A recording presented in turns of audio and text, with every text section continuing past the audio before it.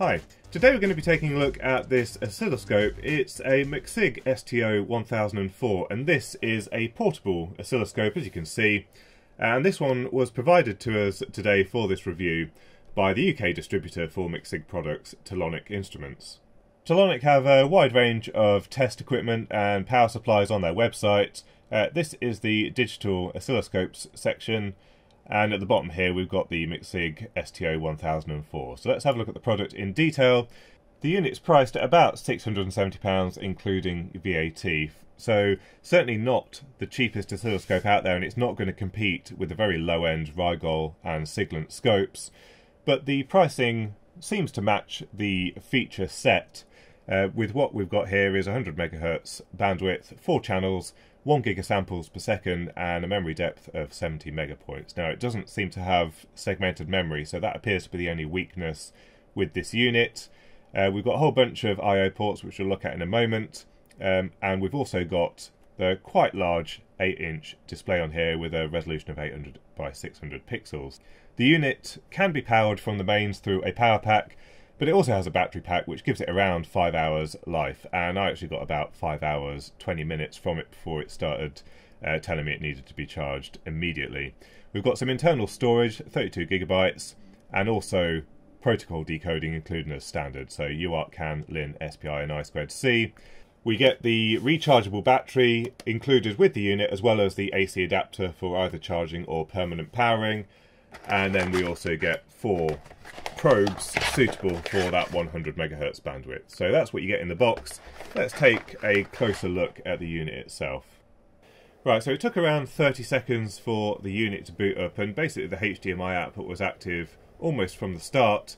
And one thing that you can see also is there's basically no delay between the display and what's being shown on the HDMI output, which means that you could use the HDMI port as your primary display. For example, if you plug this into your large monitor on your bench, plugged a mouse into the USB port on the right hand side, you could use all of the functionality there without having to actually touch the oscilloscope itself and just have the probes connected. So if you prefer to work that way, that would work quite nicely.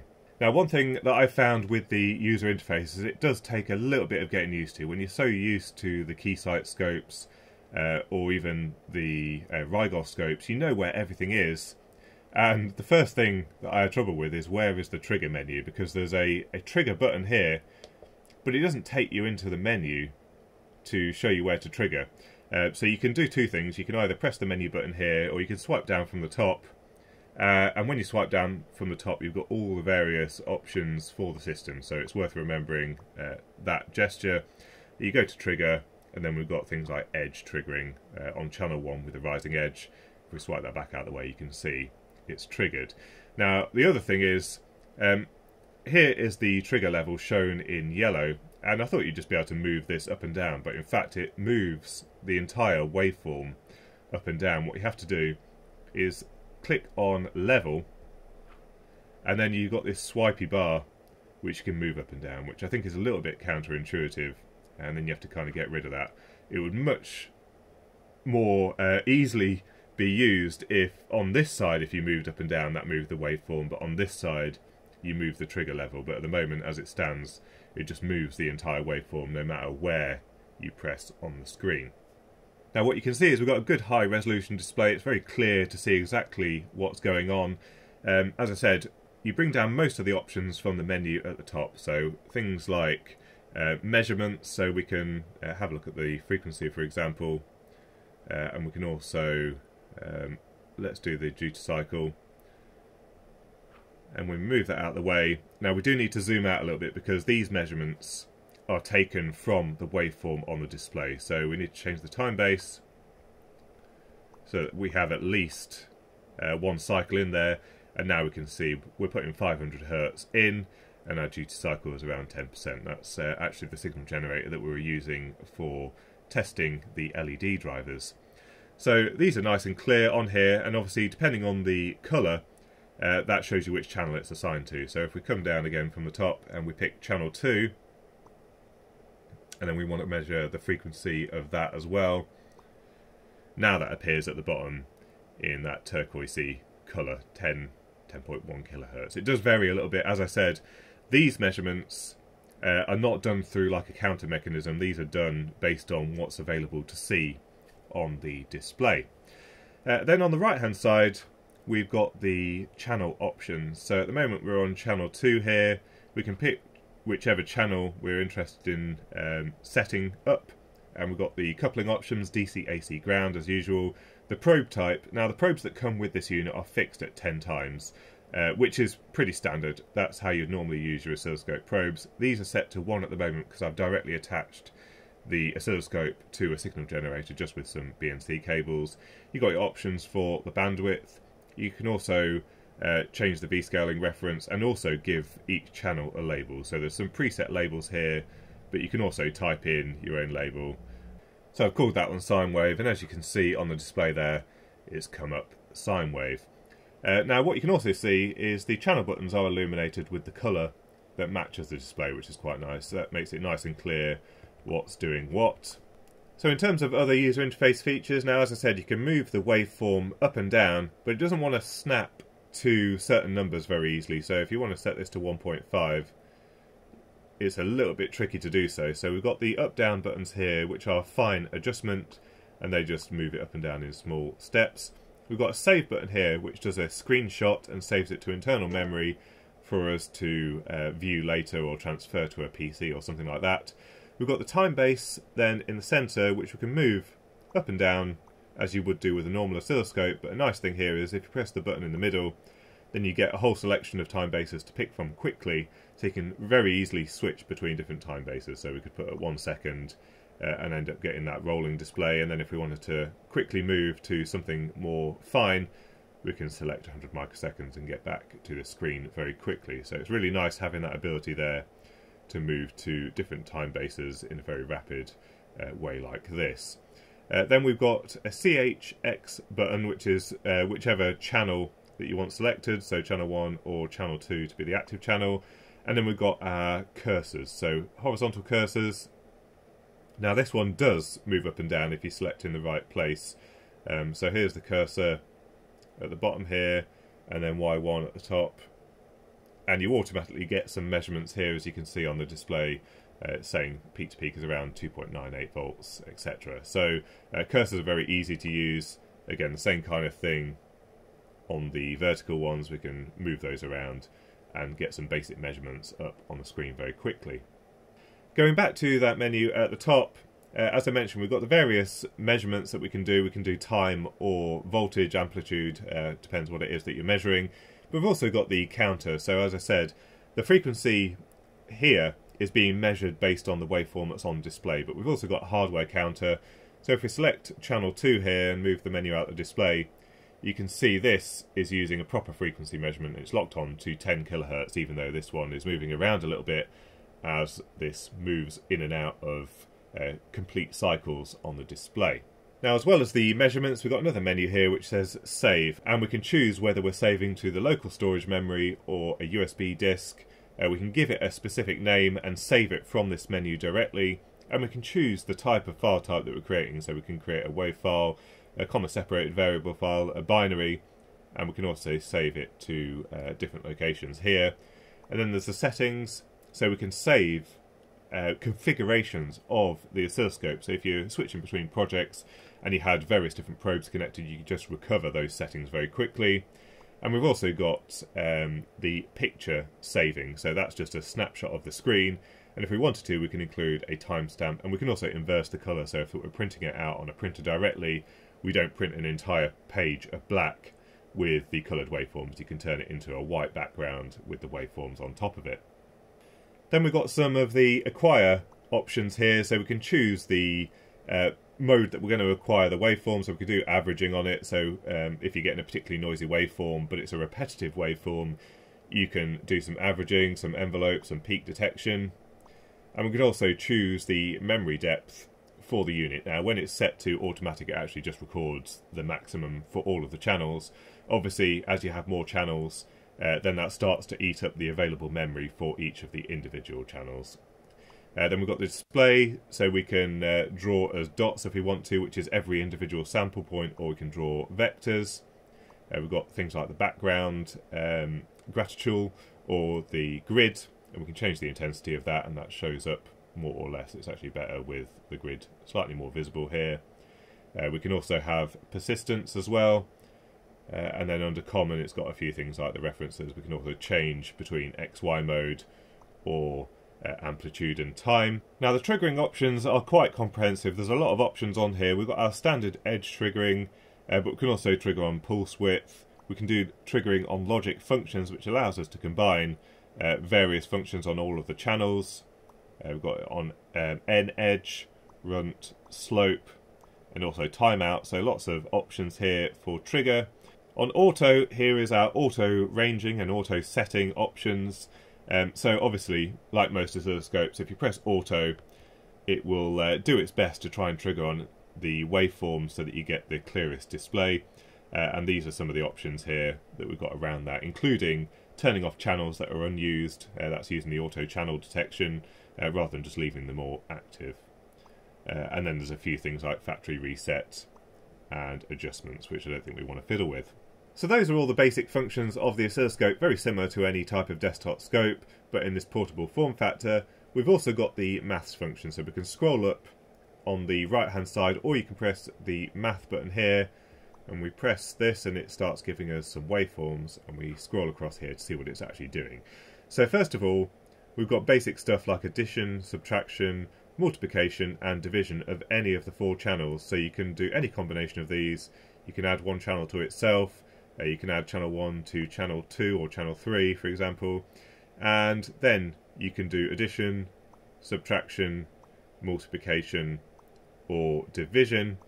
Then we've got FFT, and we can do that as line or in decibels on any of the 4 channels, and we can choose whichever window is most appropriate for the FFT function that we want to do. Then we've got AX plus B, and we can choose the values for A and B here. And then we've got advanced math, where you can actually put in a mathematical function or an expression, set what the variables are, and it will calculate that from the waveform in real time. So some nice options there for the maths function.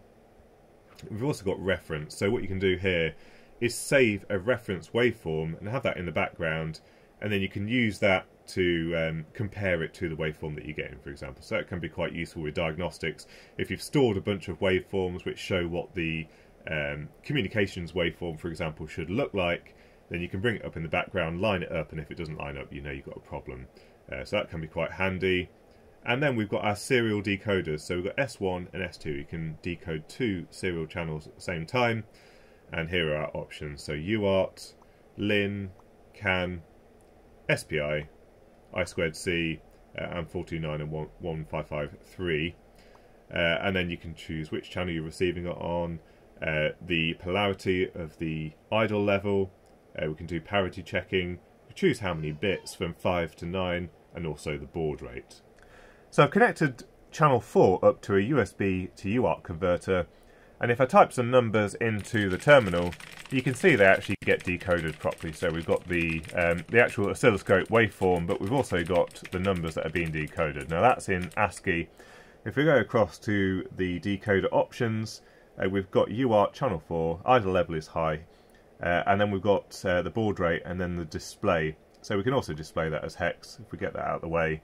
And when we type stuff up, we get the hexadecimal representation of that. And as we zoom in and out, the bar matches the width of the waveform. Now this can be a little bit of a problem, because if we zoom out too far, let's say we want to see lots of data all at once, it gets to the point where that data disappears. But there is a tabular way of viewing the UART data. If we go to serials text, you can see here S1 UART. It's showing both the hex and the ASCII representation of the data that I'm typing in, and it's not missing any of those. It's able to read all of them, even though you couldn't see them on the oscilloscope display itself. And it also tells you the error rate if you enable things like parity. But if we get this out of the way, we've got various options here, and you can see the check here. If this had odd or even parity and I'd enabled that on the transmitter, then it would be able to tell you if that was in error. And we've got all these different options for the different serial decoders, so we can look at CAN data. And that's where something like this becomes quite useful, because it's in a compact form factor, you could actually take this out to your vehicle, plug it onto the CAN bus, and then you could see what's going on there, have a look at the decoded data and make sure it makes sense. Obviously it doesn't do the decoding of the protocol on top of the CAN layer, but we'll be able to see if something was basically wrong with the wiring in a car, for example. So that's where a little portable scope like this makes quite a lot of sense, and also with the serial decoders it makes things a lot easier to work with. So that's serial decoder 1, and serial decoder 2 is exactly the same, so it's an exact replica. You can even decode the same channel, potentially at a different baud rate or something like that, if you were switching baud rates during communication, which can be quite handy. So again, you can completely independently decode another channel, and you don't have to have that channel displayed on the waveform. So if you want to, you can turn that channel off from being displayed and it will still decode those numbers in the background.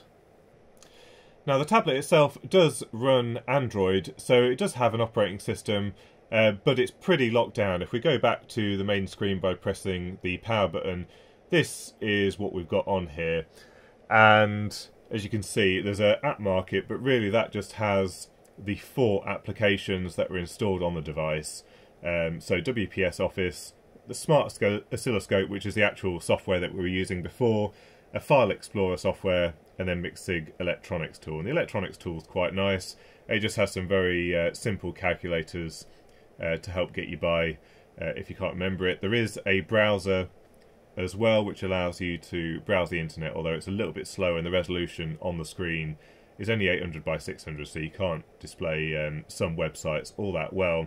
And there is also a user guide, which is just a PDF of the user manual, but it's there, easily accessible on the main screen. And then there is general system upgrade and calculator and that kind of thing. You can connect to Wi-Fi. I don't think it has Bluetooth in any way that's usable, and you can also do things like screen capture, so you can actually record video directly, which can be handy for those people that make videos, and if you're doing some work away from your lab where you don't want to plug it into the HDMI port, you can just record snapshots and videos directly. So that's a quick look at the Micsig STO1004, a portable oscilloscope that you can carry with you, battery powered, so really quite a nice proposition because you can use this as your main desktop scope, and we've got this beautiful display which is much larger than you see on most desktop oscilloscopes, so really quite nice. The user interface, as I said, it's a little bit clunky at the start, but it doesn't take long to get used to where all the menus are and how to use it. And then it becomes pretty easy to use. The only thing I would say really is that it's just really heavy. That's my only criticism of it. It's got really big lithium battery pack on it, and presumably there's some things like heat sinks and stuff that are contributing to the weight as well. And if you were carrying this around, you would, I mean, just me holding this slightly off the bench here is really giving me sort of arm ache. I think what would be nice, along with this strap here, would also be some kind of strap that you can attach to the top here that rests around your neck, and then you could rest the tablet at the bottom on your belly or on your chest or something like that if you were working on a panel, for example, and you wanted to take some measurements, because one-handed use of this gets quite tiresome really quickly. But other than that, it seems like a really nicely built oscilloscope. I didn't really mention the build quality, but this is, you know, it's really solid. There's no plasticiness, no cheapness that you can really see from it. It just seems to be a really well-built unit. So we gave an overview of all of the features, but I don't feel like that gives a proper review or feeling for how the product actually is. So in the next videos, where I've got some projects coming up, I think we're just going to use this in the way that it's intended to be used, because in a review it's very easy to just say, oh, you know, the features work nice, we've got all these different options and blah blah blah, but I think until we use it in its intended use, it's very difficult to see how people can actually get on with it. So we've got a Christmas project that I'm recording in a couple of days time. That almost certainly will need some debugging, so we'll be using this oscilloscope then just to see how well it works as part of that video. So I hope you found this video useful. A big thank you to Telonic Instruments for supplying this for review. And if you are in the UK and you're looking for some test equipment, don't forget to look at the Telonic website. They also do rentals, and they also have various clearance offers and that kind of stuff on there. We've used them professionally at work quite a few times for rentals, and it's always been nice and easy to deal with. So I hope you enjoyed the video. Any thoughts or comments, don't forget to leave them in the comments section down below. Big thank you to my Patreon supporters, and until next time, thanks for watching.